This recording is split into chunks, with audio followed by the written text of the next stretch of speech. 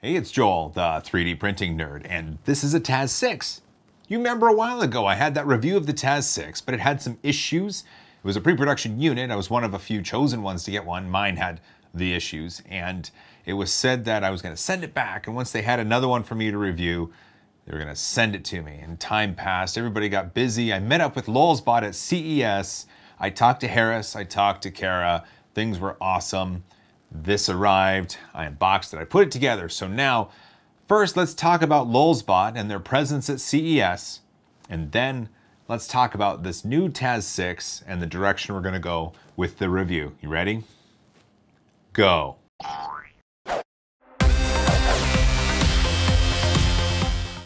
This trip to CES 2017 was made possible in part by my patrons who support me at patreon.com. Hey, CES and Lulzbot, two things that go together like peanut butter and jelly. The Lulzbot booth was massive. It wasn't as big as some other booths, but it was quite honestly a large booth. They had a lot of printers on display. They had a show of force of very knowledgeable people on the floor, and then they had these meeting pods off to the side where they could actually do official business. One of the things that Lulzbot was featuring at CES was the Extruder. It's a huge 1.2 millimeter nozzle with this huge heater block, so it can spit out this large bead of filament as fast as you can fit it in. Imagine this, imagine you have a toothpaste tube and you're holding it upside down and you squeeze it really hard. That's essentially what the Extruder is doing, but with the precision of Lulzbot and Aleph Objects engineering. The Extruder was on display and it was showing off these really cool models. Let's see, there was a benchy, there was a vase, it was doing these crazy zigzag patterns. The booth also had a torture cube. It wasn't the Maker's Muse torture cube, it was another one, but it still looked fantastic. I got to talk to Kara and I got to talk to Harris. And we talked about my review and we talked about my channel growth, and they said it's great that you have a mini. Thank you for your honest review of the TAZ6, and we know we need to get you another one out there so that you can finish your review. And it was neat because at CES I got to actually, well, I got to meet these people in person. Harris and Kara I've never met in person before. They were at Rapid when I was at Maker Faire, I think is what it was. And I finally got to meet them. Not only that, they realized that the effort I put in to get down to CES was good, and they knew that they had to get this TAZ6 to me. So it was shortly after that that we made arrangements to get this machine right here to my house. The unboxing of this printer went fairly well. We have a chalkboard wall here at the house, and I had some of my kids decorate the chalkboard wall with Lulzbot chalk images, and it turned out really good. I was able to get the Lulzbot out of the box in front of this wall and unpack it. It was packed just as well as the pre-production unit was. In fact, I didn't find any specific packaging changes since the Lulzbot TAZ6 that I originally got in for review, and the packaging has been going well. They do include a note in the box that says, keep this packaging in case you do need to do a warranty return of your machine, and replacement packaging does cost $75 US. Once the machine was unpacked, I was able to bring all the pieces into my office here, and I was able to get it together. And what's interesting, I already knew how, right? I knew how to put this machine together since I've put one together before, and it went together just fine. One of the things I noticed that I'm extremely happy to tell you is that the mount, the actual mount of the extruder and the hot end assembly to the braces on the machine, it's awesome. It's firm.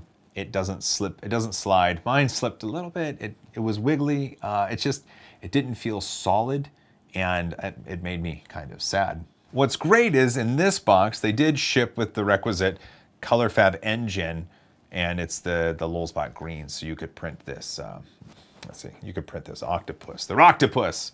I was able to do that with this, but look at this. In the bag itself is this Protopasta HT PLA silver smoke sample.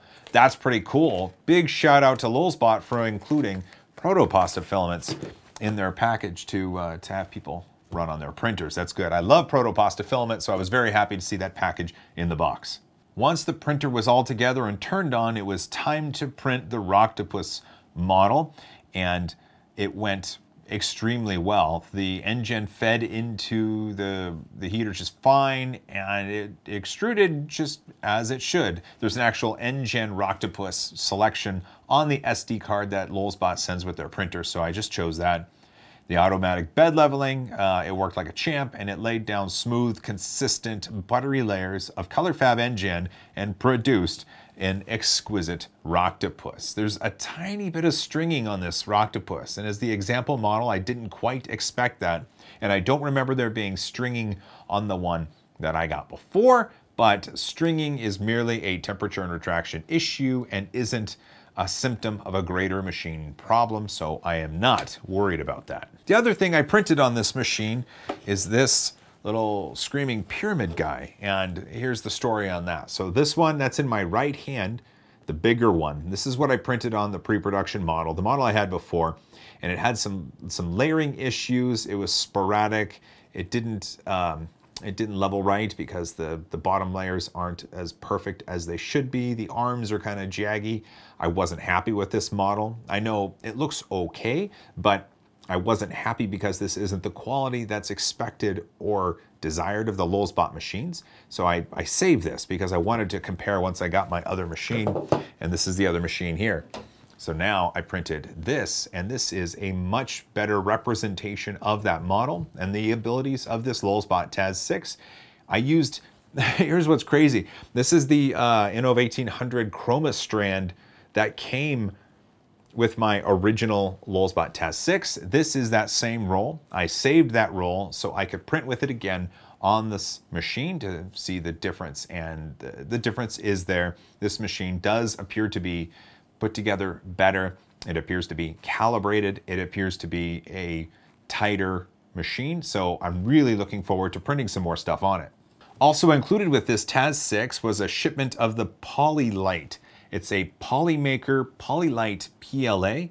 I've never printed with this yet, but if you look, it is blue, and it's my blue. It's a good deep blue. So I'm gonna get a maker coin. I have a stack here. I'm gonna get a maker coin printed on this machine, and I'm gonna, for first, because I want that blue coin, and then we'll see what happens from there. All right, well, the big question is, where do we go with this machine? How far do I need to take it to verify that things are good? There were very specific things that I called out in the original review saying, Lulzbot, you need to fix these, and then I need to re-verify. So I need to at least test the things I called out before, and that was Z inconsistencies, and that was the loose extruder right here. And I've already verified that this extruder is not loose like the one before, so we can check that one off. I do need to print more models and verify that the Z inconsistencies aren't there. But other than that, I'm just gonna shove a bunch of models through this machine. My goal is to get through that entire roll of Polylite PLA, and then once I have all the models from that, I'll produce some final thoughts on this machine. If you have any questions about this machine, leave them in the comments or shoot me an email, and I'll do my best to get to those. It's been a little bit hard to get to comments lately because you guys are awesome and you leave a lot of comments. And so all comments are appreciated, obviously, but if you have a specific question about this machine, you may need to raise your hand a little bit higher than others so that I see it. Also, I have an affiliate link for this machine down in the description through Matterhackers. And if you choose to buy this and you buy it through Matterhackers, I'll get a small kickback for referring you to them. And kickbacks are good because then I can pick up more Scooby Snacks and Red Bull. Well, with that, we're good. Let's see, I updated you on Lulzbot at CES and gave you a short little tour of their booth. We talked about the more Struder. I told you I got to meet Harris and Kara in person. I got a TAZ6 again. It has some of the issues fixed that I talked about. I do need to print more models to verify they're fixed. And my goodness, this is exciting. So we'll call it right there. Thanks for watching. A thumbs up if this is cool. Obviously, things in the comments are awesome if you want to leave them there. Big, giant thanks to my patrons who support me at patreon.com. Last but not least, don't forget to hug each other more often because I love you guys. As always, high five.